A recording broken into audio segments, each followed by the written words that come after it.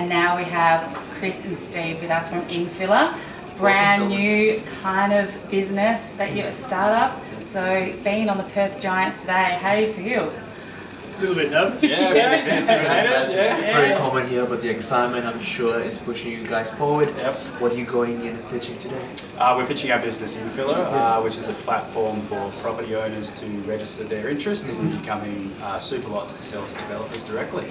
Awesome. And what are you seeking? What do you need these giants for? Yeah, I guess we're looking for some money, ideally, like $180,000 to $200,000, some equity, or even better for us would be like a partnership with access to customers, existing customers and databases. So we're pretty some guidance as well. Yeah, pretty much. Great. Yeah. Okay. Gentlemen, we wish you the best. Jump on inside. Good luck. Thank you very much.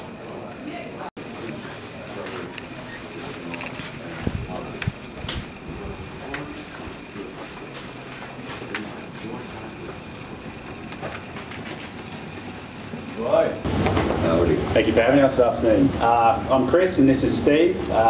We are based out of Como in Perth, and we are the co-founders of Infiller. And today we're looking to get $180,000 for a 20% equity stake, or ultimately, or even better, a business partner who we can acquire some additional data and work together with.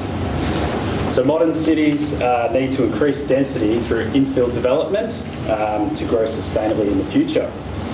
High density development is difficult to achieve based on fragmented property ownership and small lot sizes. Now the Infiller platform brings together property owners to create valuable urban infill opportunities through the creation of super lots. This reduces the holding costs and acquisition costs for developers and also helps sellers to achieve a premium over market value. Infiller does this through a three-step process. What we do is we acquire customers and registrations through targeting specific zone areas and areas of growth. Property owners register through our platform. Our platform, which is a GIS-based mapping tool, then analyses these and categorises them into three scales of development potential, so high potential, sort of marginal development potential, and then the residual sign-ups that are there. From there, to generate revenue and sales, the step we take is effectively charging a development management fee for direct sales of those high-value ones where properties are adjacent to each other we can sell.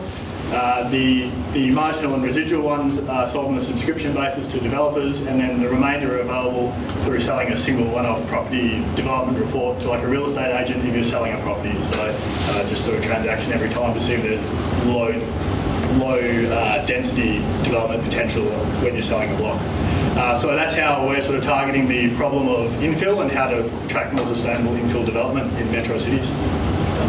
Sounds like a good idea. What do the councils think of it? It's challenging. I think the councils are struggling for infill. They need it, particularly through Directions 2031 in Perth. But there are some ethical concerns around them partnering with us with private industry. So it's mixed. They like it, but we haven't partnered yet.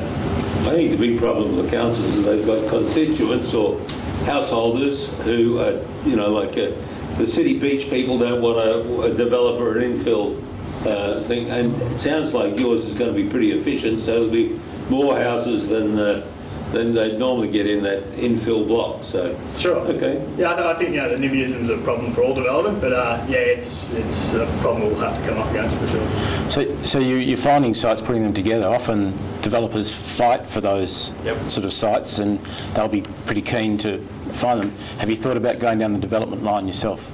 We have. Right now, probably for us, we want to acquire as much data as we can and expand in that space, but certainly we both have a background in construction and engineering, and maybe not currently in this market, but as things move on, it's definitely, there's big margins available in the right market, yeah, for sure. If not directly ourselves, at least partnering with a developer for more of a JV type approach. Yes.